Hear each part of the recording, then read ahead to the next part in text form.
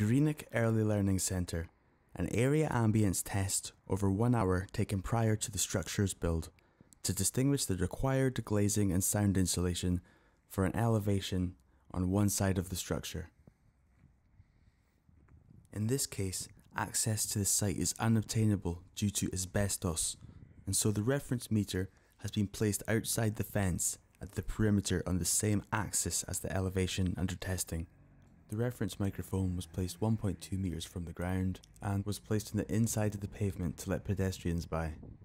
To avoid overemphasis of traffic noise, behind the meter is a broken up fence, and so the reflections are not a factor.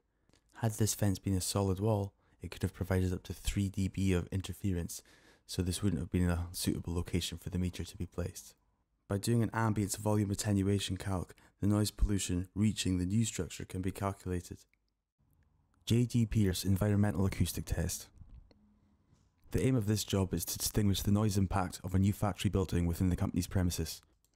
The new structure has been completely closed down for an hour and a half to ensure that we have an hour window to assess the area's ambient noise level with the new sound source removed.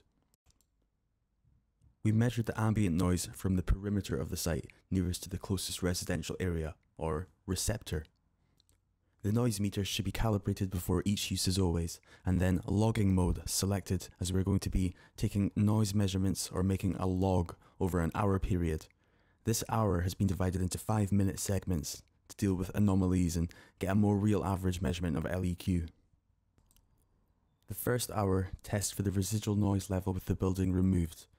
We then took an ambient measurement over a second hour when the factory was turned back on and operations were being carried out as they typically would in the building on a day-to-day basis. Generally, if there is less than or equal to a 5 dB increase, there should be no complaints from nearby residents. Sometimes in jobs like these, the ambient noise threshold at the location of the meter is too loud to discern the impact of a certain sound source. This is due to other noise sources being more dominant in that location. This could include road traffic noise, for instance. In cases such as these, either additional or alternate techniques should be employed. One technique to compensate for cars coming by and raising up the average noise energy and interfering with the LEQ reading is to count each car as it passes. The amount of cars, along with a predetermined car noise energy value, can be multiplied to cancel out. The job will dictate whether or not this technique is appropriate. This job did not require that we compensate for a dominant noise near the noise meter. However, it was important that we do note down every loud noise that occurred which was not indicative of the new building's noise emittance. This includes making a note of the exact time of things like a close-by dog's bark or a vehicle from the other building passing by the meter and so forth. These could then be referenced later to explain a particularly high reading in any 5-minute testing segment.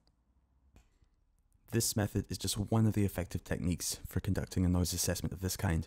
Another, perhaps more accurate way to do it, in the event of a problem highlighted in the initial test, could be done the following way.